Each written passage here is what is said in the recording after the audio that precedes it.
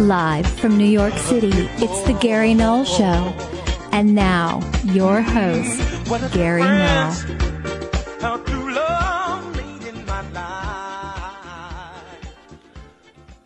Hi, everyone. I'm Gary Null. Today, we're going to spend a long time with Professor Guy McPherson. He's in Belize, and he is one of probably 20 or 25 environmentalists, climatologists, who are willing to tell us the truth about what our future really looks like and how quickly it's approaching.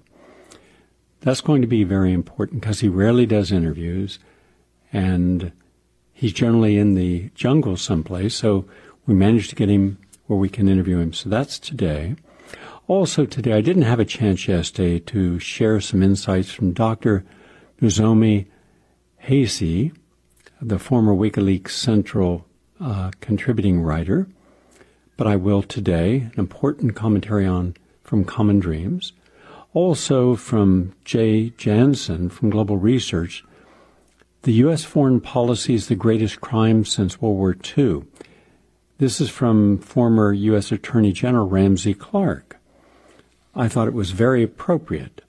Why? Because with all the comments about how Russia has interfered in our election, I have not seen a measured and reasonable voice on the left or the right say, but we have meddled in every country's elections if that election portends someone who is not in alignment with U.S. and corporate interest. We're talking about over 80 elections, not a mention. Also, if time permits, I interviewed recently Colonel Lawrence Wilkerson. Now, here's what's new.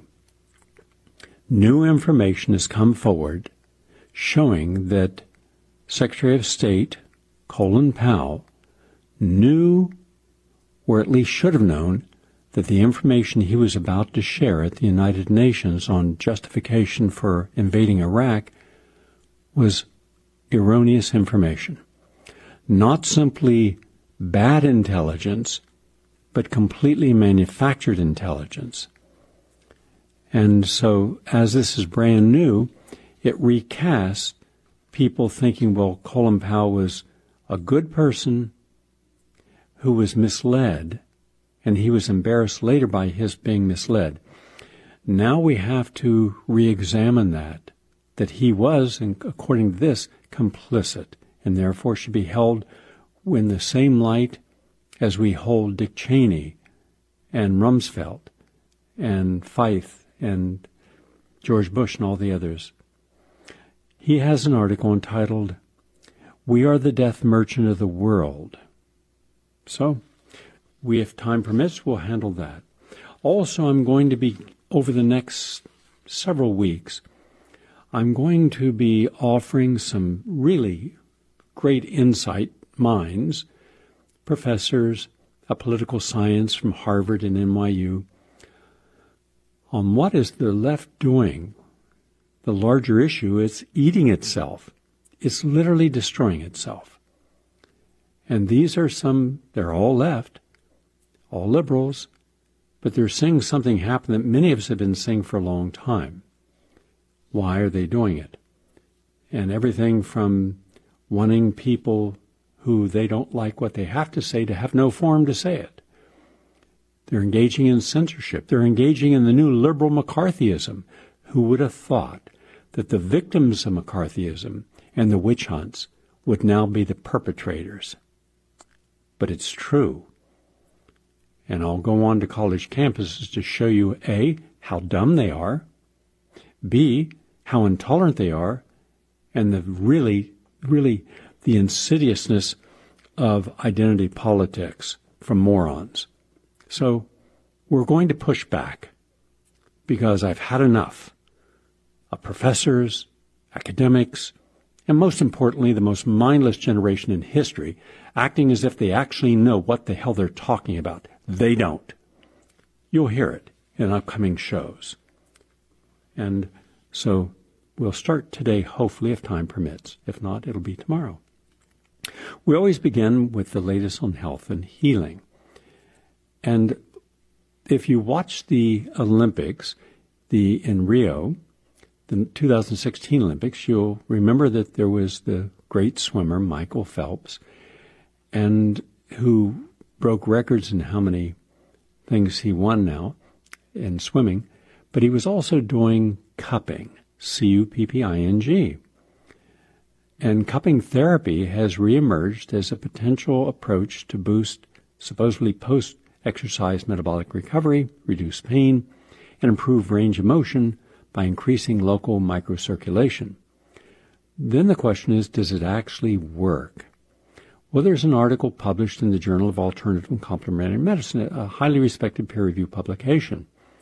And it's just out today, and took a look at it. There was a University of Technology in Sydney, Australia, and colleagues at other universities did all the research on it.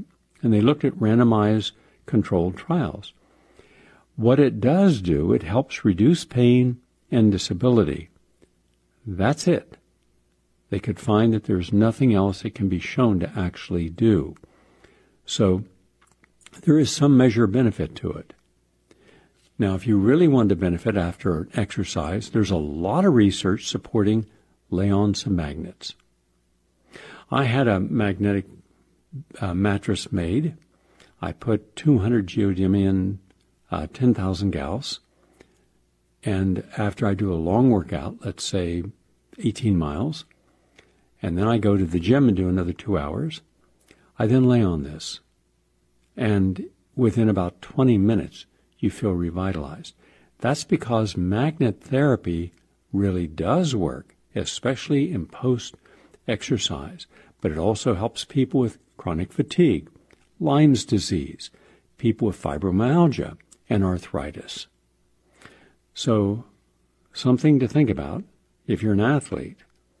Cupping, minor. Magnet therapy, major.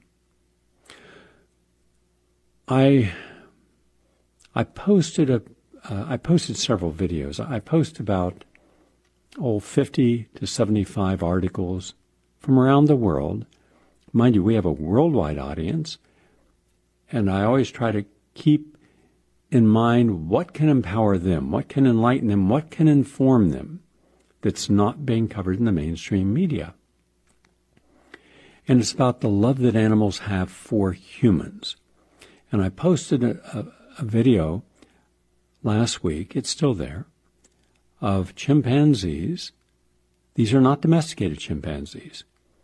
These are living on an island, but when a caretaker goes in to give them water and food, they come over and give him hugs.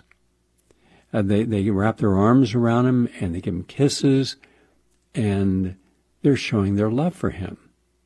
They have a bond. Now, I then show other animals, helping other animals, showing the care for other animals, the nurturing. For example, there was a greyhound that had been abused and abandoned, was near death.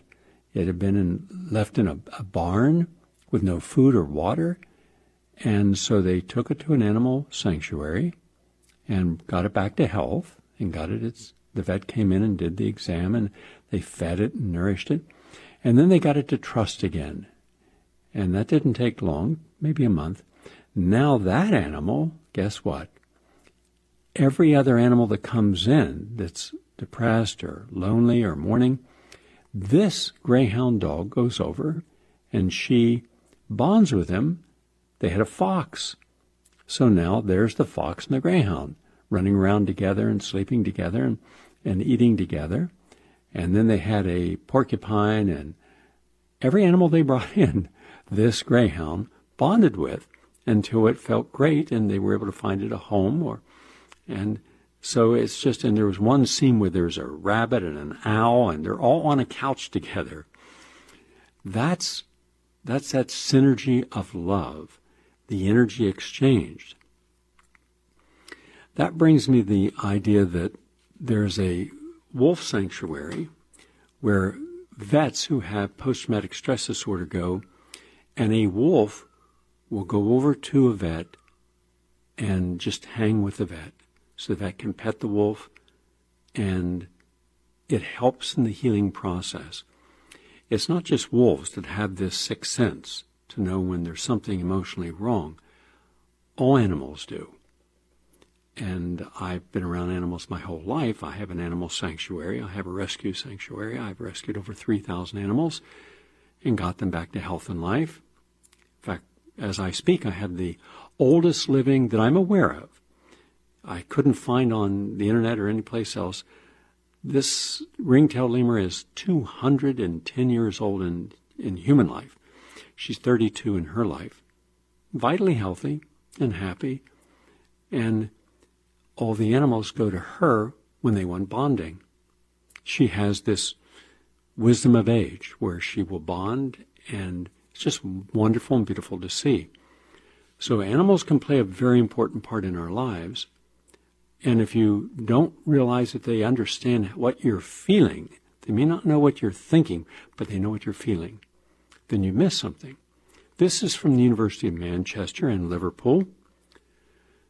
There are now 17 separate studies in the academic literature that concludes that pets can help people manage their long-term mental health conditions.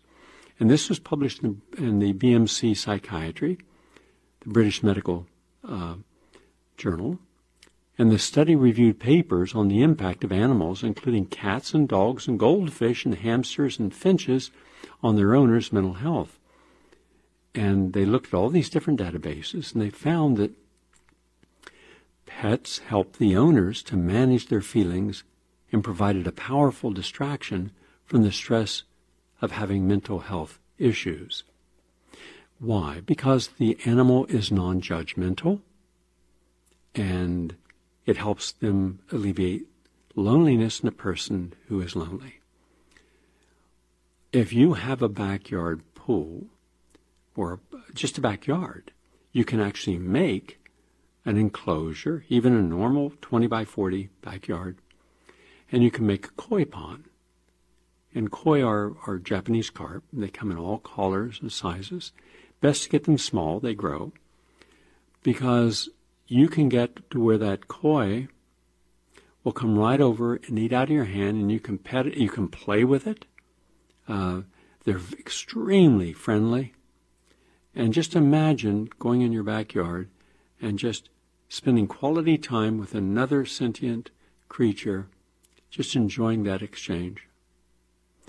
And people, unfortunately, they don't always appreciate how important that pet is to you. So if you're having some loneliness issues, look at a pet that can help.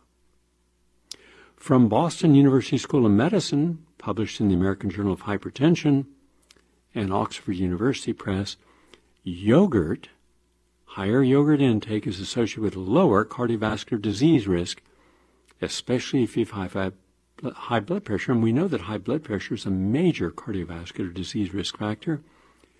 Clinical trials have previously demonstrated beneficial effects of dairy consumption, I'm talking about organic, non-GMO dairy, on cardiovascular health. Why? Because you have an awful lot of good probiotics in there. And when they looked at 55,000 nurses and 18,000 physicians over a 30-year period, it's called the Nurses' Health Study, they found that there was a substantial lower myocardial infarction, that's a heart attack or stroke, when they had yogurt, and hence the probiotics. So if you're going to have yogurt, by the way, you can also have vegan yogurt made from coconut or soy or rice that has the same amount of good probiotics in it. I think it's the probiotics that make the difference, and that's what's important. From Zurich, there is a study where medical researchers often focus upon a single disease. And after you're over the age of 40, you frequently suffer from multiple subclinical conditions, meaning you don't have a heart attack, but you have clogging the arteries. You're not immobile, but you have pain and stiffness. You also may forget some things, a name, where you put something, but you don't suffer from dementia. And I've said this many times, we do not have a holistic, integrated approach to seeing the human being. We see instead through the mechanistic filter of a reductionist Newtonian view of life. That person is a patient, they have a broken or dysfunctional or impaired whatever, cell, limb, and therefore the symptoms are to be corrected. And I use this on another level of thought. I was once having a discussion with Linus Pauling, and he came over to the Institute, and we're sitting there, the Institute of Applied Biology, where I was a senior research fellow, and I'd done over 160 experiments at that point. And we were talking about vitamin C because he was a monotheist. He thought about something, and it just became all-inclusive. And I said to him, I'd like to take you over to the Institute, to the Tri-State Healing Center. It's not far. I want to show you something about vitamin C, because he believed in taking 18 to 20,000 milligrams of ascorbic acid every day. So when we got over there, it was about 9 o'clock at night. The place was packed. All the people at night had AIDS, full-blown AIDS. All were HIV infected. And we went into a room. There were 2 rooms. There were a total of 22 people in one and about 20 in the other. And I said, do you see all those bags? They're getting 200,000 milligrams of vitamin C in buffered form. They're getting an aqueous vitamin A at a very high dose, 200,000 units, but it's not your oil-based. It won't impact their liver. But the two together synergistically stimulate the immune system. And I said, you see these drinks here? I said, these drinks are with quercetin. We give the same amount of quercetin as we give of vitamin C. So if there's 5,000 milligrams of vitamin C in this drink, it's buffered. There's amla berries, there's bioflavonoids, and then we give the same amount of quercetin. I said, it's the synergy of these. He had never seen a high dose ever. And I said, so imagine taking your concept of 18 to 20,000 milligrams of vitamin C a day and then looking at what would happen if you did a lot of other nutrients at the same time, not just one nutrient. And after that, I heard about a year later that a Dr. Jawala began to use quercetin at the Linus Pauling Institute in California. And then I went out there to see for myself, and I actually filmed them destroying the HIV virus with just quercetin alone, just quercetin. And it was an interesting conversation I had with Dr. Jawala. So hopefully something from that conversation, what he saw, and I impacted him. I said, now you have a physician in California. His name is Dr. Cathright. And he is using 50,000 milligrams of vitamin C intravenous with his people who have AIDS-defining illnesses, including Kaposi sarcoma, pneumocystis pneumonia, and putting him in remission. And I don't know if Pauling spoke with him or not. Dr. Cathcart was his name, yes. But here's the takeaway message. When you see a study that says that vitamin, let's say just vitamin C, at some high dose, not intravenous but orally, was able to reduce the incidence of cancer or the progression of cancer of the stomach, then simply expressing a reasonable projection that wouldn't it also help other cancers in the body? Science will say no. Every single system in the body, both classically defined and subclinical, non-defined, must have a separate study or it's not justified. And that throws into the wind reason, common sense, and a more Gaia or holistic approach to the body. We have so compartmentalized, so cut and divided into cubes the human experience that we're not seeing the whole disease, the whole picture. And that's what they're showing in this German study. Quote, as older people often suffer from multiple diseases at the same time, we need to rethink the approach. Humans are increasingly living longer. Interestingly, however, statisticians only predict an increase in years of life, not years in which we remain healthy. These healthy years stay more or less constant. That means that people live longer but spend more time sick, which suggests there will be negative consequences for the financing of our healthcare system. It's time for a rethink. It's true that plenty of research is conducted on age-related conditions such as cardiovascular disease, osteoporosis, neurodegenerative disease. However, science is currently predominantly focused on understanding how individual diseases occur and how these can be treated. The fact that many older people suffer from multiple diseases at the same time is given too little attention in research. So they're saying when you're aging, by the way, after the age of 27, you're technically getting old. Then you're not looking at the whole person, just individual things, the single pill concept. So I'm glad to see that finally someone out there is taking this seriously.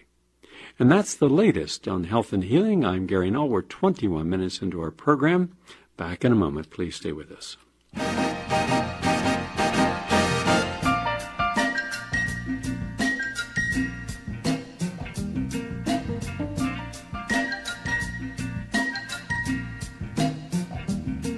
Okay, so you're heartbroken.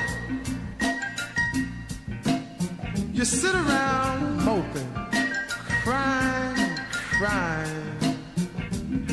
You say you even thinking about dying? Well, before you do anything. Nice to have all of you with us all over the world. I'm Gary Null.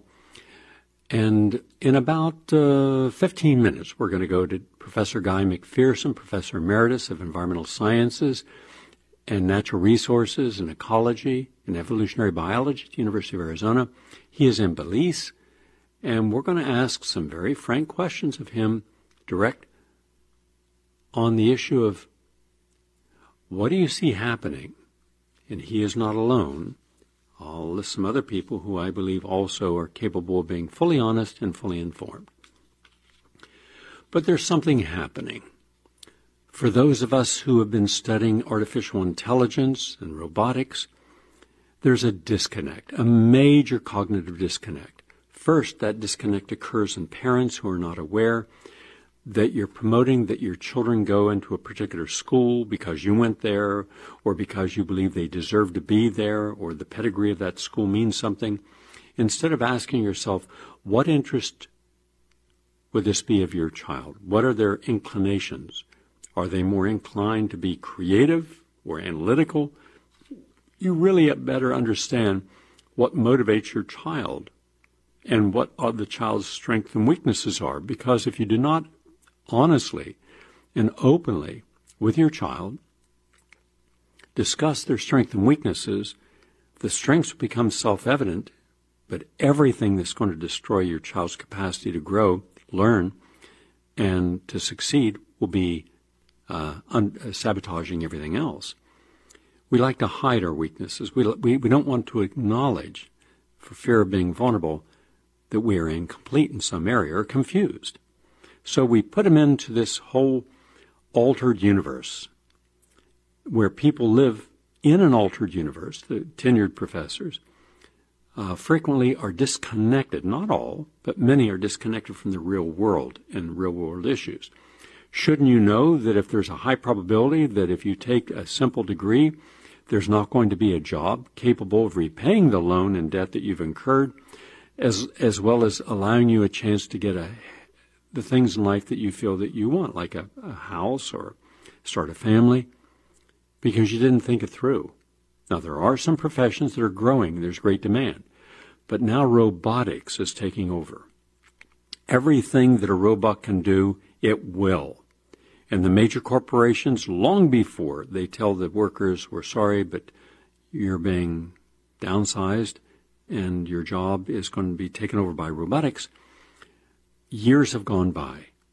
They put this into their budget, how much they're going to save, how much more profitable they'll be. And Wall Street supports that, because Wall Street says the more value you give to your shareholders, and we don't care how much you give to yourselves and bonuses, and then the better it is, the more value to your stock.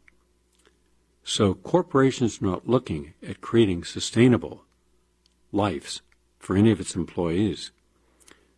So we're clueless about where we're vulnerable. But right now, virtually 90% of your service industries in the next 5 years will be taken over by robotics. That means at least 20 million Americans are going to end up underemployed or having to change their employment status to another type of career or job. But there's something more insidious happening, and it's called transhumanism.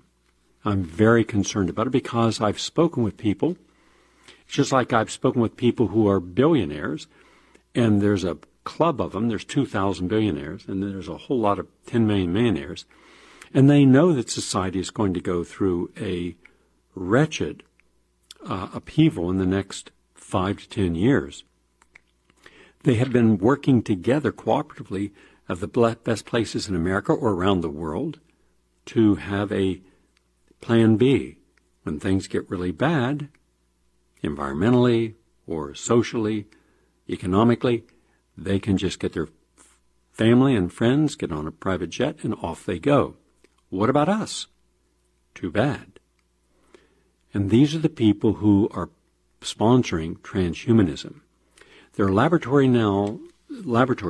laboratories, that are at the next stage of this. And we want to thank Dr. Nozomi Hayase for giving us some of the latest research on this, because, like it or not, transhumanism is here today. It's not the future, as I'm speaking. And it also is called humanity, or H. So when you hear the word H, that means transhumanism. The idea is to revolutionize humanity in such a way that they will have an intellectual movement that they alone control. And they want to meld humans with the machine. The machine that is so smart it cannot be programmed, turned off, or altered. It aims to radically alter human nature with technological advancement. Let me make it even easier to understand. Those who support transhumanism envision a human that goes beyond its current biology and cognition. They are trying to move society into the next stage of human development, where a human achieves super intelligence and emotional well-being. And transhumanists ask, if humans can interfere with the process of evolution, is it possible for us to create a human being with greater capacities than what we have ever had? In effect, can we make a human being without any weaknesses, no disease, no aging, no anger, no sadness, and cannot die? That's what they're asking, and the answer is, it's here. Some see this kind of technological-driven future is not necessarily desirable, but necessary. One of those is a big-time media star today, Elon Musk, the CEO of Tesla and SpaceX. Just had that big takeoff last week where he had his old car. That was kind of cool, playing David Bowie and music in it, and on some levels, especially his more enlightened environmental levels of greening. I support that. On cars that are lowering the carbon footprint, I support that. On transhumanism, I'm absolutely opposed to all transhumanism. Because once you allow these people to bring it forward, they're going to disguise how it's going to benefit us. Here's what they're going to say. This is what I'm imagining. You have cystic fibrosis, you have many genetically driven diseases. We'll be able to insert genes that can change that. You have some young children who are not learning at the rate that they could be. There's 1 in 36 children now has autism, young boys. We won't have any more autism with this. We will have the strongest men in the world. We'll have the smartest people in the world. They will have the total cumulative knowledge of everything that's been learned and computerized up to this point in one mind. So talking with one of these people would mean talking with every Nobel Prize winner and every scientist and every philosopher and every psychologist and every humanist and every behavioralist in world history combined. Could you imagine the quality of that conversation? You're going to be able to have in the very near future, the next 24 months, the first of the sex dolls, the sex men and women, who will not look robotic. These are not blow-ups. These are adept at understanding everything that you need. Any fantasy, any fetish, anything you want, they will be able to supply without anything negatively said. And they'll always be perpetually ready. They'll look real. They'll feel real. They'll sound real, but they won't be. Gee, with the number one usage on the internet being porn, I wonder how many men and women, and now women are exceeding men, I wonder how many are going to be interested in this. Oh, and wasn't there, I don't know the name of it, but there was a website that had something, I was told, I don't know if it's accurate, I haven't confirmed it, 36 million couples or people who were in marriages who wanted to cheat, so they went on this site to find people to cheat with. And gee whiz, now you can cheat with someone that would never betray you, that would always do exactly what you want, that would never give you an argument, that couldn't give you a sexually transmitted disease, that couldn't get you pregnant. Wow. I wonder if anyone's going to be interested in that. So when you look at how far they can go with this, that's how they're going to sell it. Now think of all those kids out there who are now called precious. Oh, you're so smart. Oh, God. You're just the best. You're gifted. You're beautiful. Oh, wow. Am I? Oh, you know you are. You know. Now imagine you had the money to make your kids 6'6" and a body that would be perfect. Any part of the body. So do you think they're going to have any trouble selling this? No. And by the way, just as an aside, if you have over 30 million people in the United States who are willing to cheat, that means they lie, they manipulate, they connive. How would you like those people sitting on your jury? How would you like those people judging you if you were accused of something? Now, we also know that most people lie about different things every day. So if your predilection is for lying, then how would you know when you've been lied to? And what would you do to look for the truth, or would you care about the truth? Anytime we start off with an accusation, should we start with the idea that unless a person confesses, there must be the presumption of innocence until we can prove guilty, or are we at a place now where it becomes politically convenient just to make everyone guilty of everything without any more due process? No more trials, no more discovery, no more depositions, nothing. Just no matter what anyone accuses you of, you're guilty, and everyone has to get in line with it, or otherwise they're not being politically correct. My God, have we lost our minds? We've already lost our capacity for thinking. So now with transhumanism, we will lose the capacity to even be able to cooperate or to compete, because realize that only a relatively small percentage of the population are going to be able to afford this, and it's going to be expensive. And the rapid expansion of technology in this new millennium radically transform our social landscape, and the modern life filled with information has placed everyone beyond computer screens and cell phones. And as societies become more abstract, it becomes more virtual, meaning it's fabricated with images that are disassociated with the facts and events of real life. And in so many ways, the recent hype of fake news reflects this counterfeit reality that we're all surrounded by. Waves of whistleblowers in recent years revealed that we live in a kind of simulation intervened by government and corporate media propaganda. In fact, the 2008 financial meltdown exposed the global economy, overdriven by the bubble of toxic assets and stocks that were propped up by central banks with their money made out of thin air. It's all a Ponzi scam of financial engineering, and it was further covered up by bank bailouts and cooperative Democrats and Republicans from Clinton to Obama. They all covered it up, creating a fake recovery. We now have the same bubbles back. This time the bubble will collapse our economy, and it is going to collapse. Meanwhile, our so-called democracy has been one big consumer fraud. We've been duped by psychopaths in power who pull the strings of puppet politicians. All of them are puppet politicians, all political candidates, all running for office. An honest, pro-consumer politician couldn't get anywhere today. Why? Because they're being honest. We don't want honesty. We want illusion. We want bread and circuses. Civic power has been fragmented by a corporate duopoly, keeping the populace in false hope for change in the electoral arena.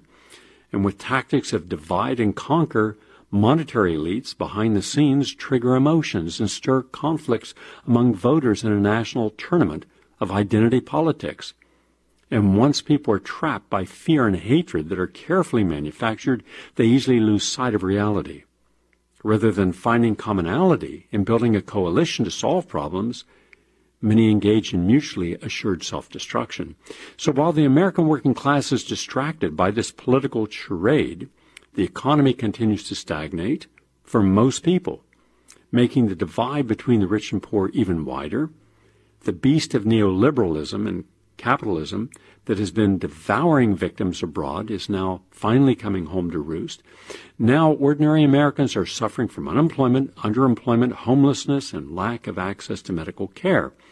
We have now in more than 80 communities made it a crime for you to be poor or homeless. You can't even feed the homeless in some places. Young people are burdened with predatory student debt, where despite the promise of college recruiters, there are few viable jobs for them, and social services are defunded, throwing away elders, while the military budget gets fatter and fatter by both Democrats and Republicans. So while political corruption is deepening, the crisis of institutions in government Silicon Valley tech companies through lobbying have steadily gained influence. That's not a good thing. And now technological innovation is pushed forward as a solution to the breakdown of social systems. We're talking about Apple, Google, Facebook, giants in the tech industry put a monopoly on artificial intelligence, trying to control its development so to dictate the course of our future. And with the initiative of universal basic income, wealthy and elite technocrats advocate for the creation of a robot economy where labor is replaced by automation. So here's the radical vision of Humanity 2.0. The coming of a post-human era, which is happening now, promises to alleviate suffering and make us stronger, more intelligent, and godlike. So transhumanists try to bring eternal life through insemination of machine intelligence into the human body. By combining big data with AI software, the idea is already there for humanity to attain a digital immortality, where one can develop mind clones of oneself that has its own life on the web.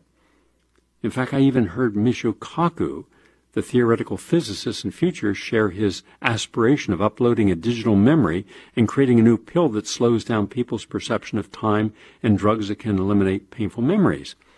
So the idea of fusion with technology as a next stage in human evolution can speak to our own narcissism induced by social media attention culture.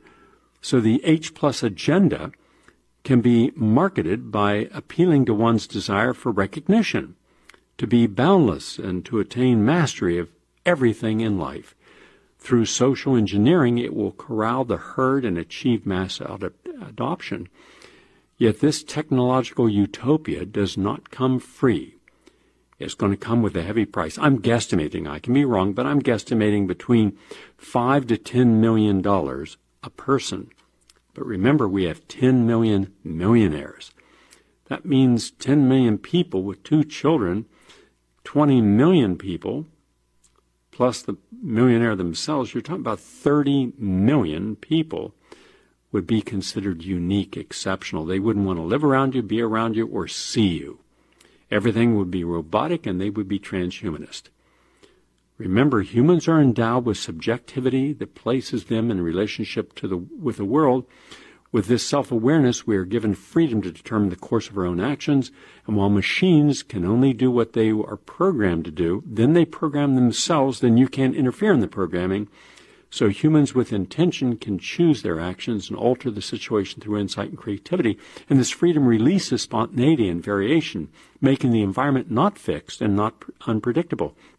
At the same time, out of this comes a potential for errors, and no one is looking at artificial intelligence and transhumanism for its technological intervention on the downside.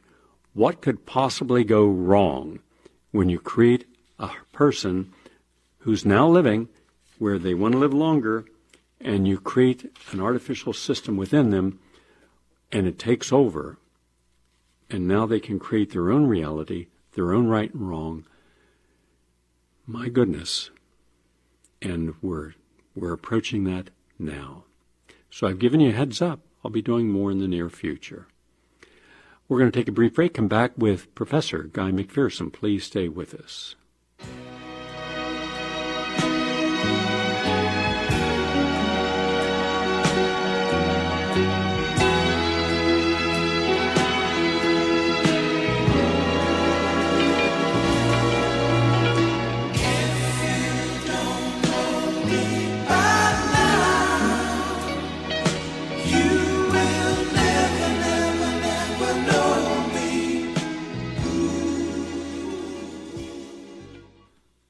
We're going to Belize right now and say hello to Professor Guy McPherson. Nice to have you with us today.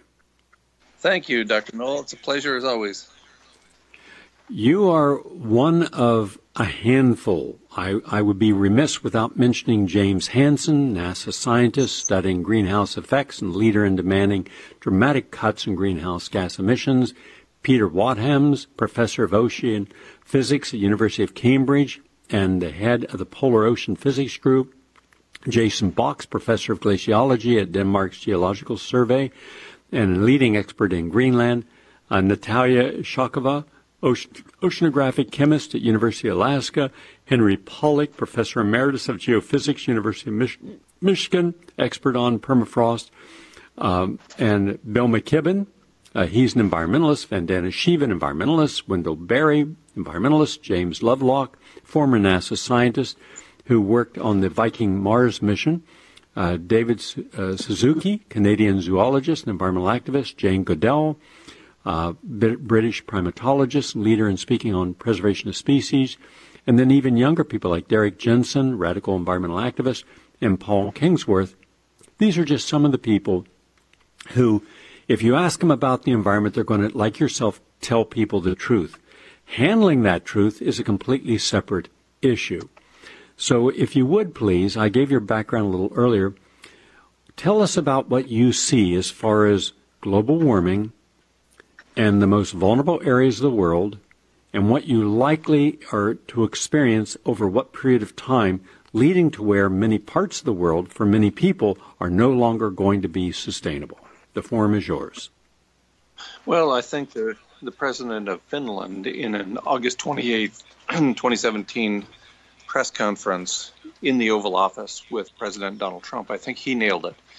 And he has subsequently been interviewed and repeated this same idea. In just a very, very few words, he said, quote, "If we lose the Arctic, we lose the globe. That's reality," end quote. And he was referring to the loss of Arctic ice, even for a few days. If the Arctic becomes ice-free, we will lose habitat for humans on planet Earth. This is quite a statement, and one with which I agree completely. We have not had an ice-free Arctic for at least 3 million years. Remember, Homo sapiens has been on the planet for some 300,000 years. And so we've never had our species and not even our genus, Homo, on the planet in the presence of an ice-free Arctic. So to me, that spells out a disaster. If we lose the planet's air conditioner, the Arctic Ocean, and particularly the ice cap in the Arctic Ocean, we lose tremendous albedo, the ability to reflect back incoming solar radiation. We almost certainly start seeing tremendous bursts of methane come out of the Arctic Ocean. And bear in mind that it was a paper in the journal Annual Review of Earth and Planetary Sciences in 2012, projecting an ice-free Arctic in 2016, plus or minus 3 years. So I'd be surprised if we did get that free Arctic this year, at least for a few days, perhaps up to a few weeks. And the consequence, one of the consequences will be such a heating of the planet headed ultimately to or beyond the most common global average temperature experienced on Earth in the last 2 billion years, 22 degrees Celsius, and probably beyond that, within a very short period of time.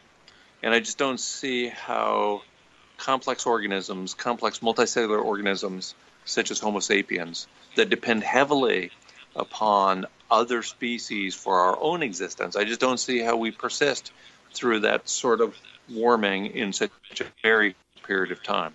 So I think looking at what's going on in the Arctic, looking at the methane releases that are already underway, looking at the carbon dioxide in the atmosphere today, looking at the sixth mass extinction, in which we're already part of, described in a paper in the Proceedings of the National Academy of Sciences as biological annihilation, words that don't come easily to conservative academics. I think when you add all those pieces together, we're headed in a not too distant future for a world without habitat for humans, and not long after that, a world without humans, because after all, we are human animals. Sometimes we forget about that animal part, but we are human animals as well as the other animals on the planet. As a consequence, we depend upon those many other species for our own survival as well.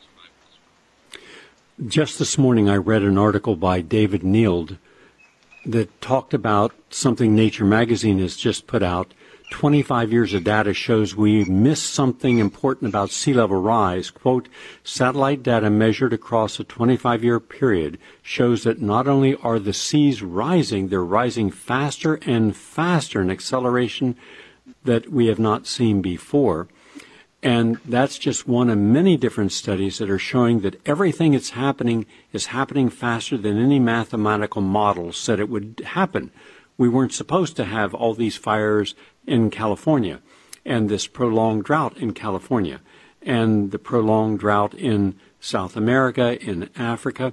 But we are seeing it now. In the last 7 months, we've had the most rain in Texas history, in Florida's history, the most fires in California's history, the most fires in Montana, Washington State, and Oregon's history, and yet we still do not have a single program at the federal level to call back the scientists and say, let's put a Marshall Plan together and start working on this.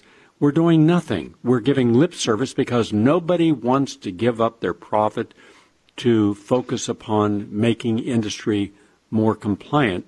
That said, how long does the Arctic have to be free of ice before you start seeing the heating, the methane, and then a mini version of the movie? What was the movie? The Day After Tomorrow, where the vortex became the Arctic vortex came down and dropped the temperature down. A mini version of that could happen if we lose the conveyor belt taking warm water from South America up through Ireland and Scotland and Greenland and Iceland, bringing the cold water back down. If that stops because of global warming, what's the outcome? Well, I think we are already seeing the outcome or the outcomes from those sorts of phenomena. I think that's already underway. We're seeing the polar vortex, which is simultaneously responsible for the seemingly never-ending drought and seemingly never-ending fires in California, and at the same time, tremendous cold snaps with heavy snow on the eastern seaboard of the United States. Those result from the relative absence of temperature gradient between the Arctic and the equator, a gradient that used to be very, very pronounced, with very cold in the Arctic and very warm in the around the equator year round. And now we're seeing that entire relationship break down. Instead of it always being cold in the Arctic and always being a relatively stable warm temperature at the equator, instead what we're seeing is that temperature gradient break down, and so it's warming up in the Arctic at stunning speed. And you can hardly go a week without seeing an article claiming that climate scientists are surprised or stunned at the rapidity of the change. Well, this is what the exponential function looks like. When we were in the early stages of the exponential function, it seemed as if things were not happening all that quickly. But we're beyond that now, and we're in the acceleration phase, as you pointed out. We're in the acceleration phase of warming, which is being manifest by acceleration of sea level rise, by acceleration of the decline of ice all over the planet.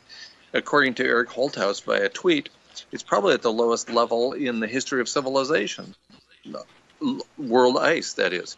And so when you add up the ice in the world, it's at a lower level than it has been in the history of the several thousands of years of civilization on planet Earth. This according to Eric Holthaus. We certainly have the lowest ice volume through the winter time in North America that we've ever had during the period of the satellite record. And it was just a couple of days ago that the first ship went across the Arctic without an icebreaker in front of it. Think about that for a minute. It's winter time in the Arctic, and we have ships cruising across the Arctic without an icebreaker in front of them to break up the ice. That's how fragile the ice cover and ice volume are right now, that a ship can go through there. I mean, the Arctic is the place of these enormous tales of courage of individuals who went up there in the past and barely survived, or in many cases didn't survive because it was so cold. And now there's open water up there in the wintertime. This is staggering. And I don't think people fully understand the implications of an ice-free Arctic. We're almost certainly headed for an ice-free Arctic at some point this year. And even if it only lasts for a few days, certainly if it lasts for a few weeks, we lose habitat for humans throughout the planet, throughout the globe, almost immediately. Meaning that, for example, an ice-free Arctic so warms the planet that we get above the cool, stable temperature where we're able to grow grains. Where are the grains grown? The grains are almost uniformly grown in the northern hemisphere. Think Asia, think Europe, think North America. That's where the majority of the grain harvest occurs. And if we have an ice-free Arctic, even if it's for a relatively short period of time this year, I don't see how we are able to continue to grow grains at large scale. And when that happens, we lose civilization, because civilization is based upon the ability to store and distribute grain at large scale. So it's underway. We're already at well above the 1 degree Celsius global average temperature that the United Nations Advisory Group on Greenhouse Gases said in 1990 we absolutely could not cross. We've crossed that Rubicon a long time ago. We're now at least 1.6 degrees Celsius above the 1750 baseline. There's no going back. We have triggered too many self-reinforcing feedback loops. We have triggered, due to latent heat, an ice-free Arctic in the relatively near future.